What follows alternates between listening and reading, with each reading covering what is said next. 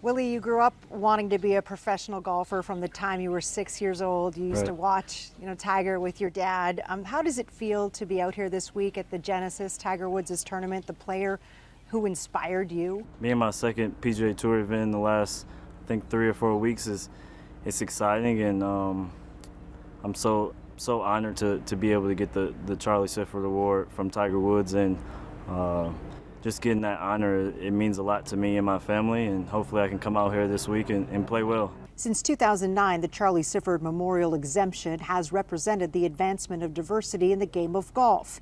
This year, Tiger announced Mack as the 2021 recipient. Willie, it's a story that is getting national attention because it hasn't been an easy road for you. Can you share with us some of the obstacles that you had to overcome to get to this point? Yeah, early on in my career, sleeping in my car for about 1.5 years, it's been a journey and a struggle all at the same time, but I think it's made me a better person and a better golfer, and I'm just excited to be where I am today. While the native of Flint, Michigan grew up wanting to be a professional golfer, Mack knew the financial struggles ahead without a sponsor.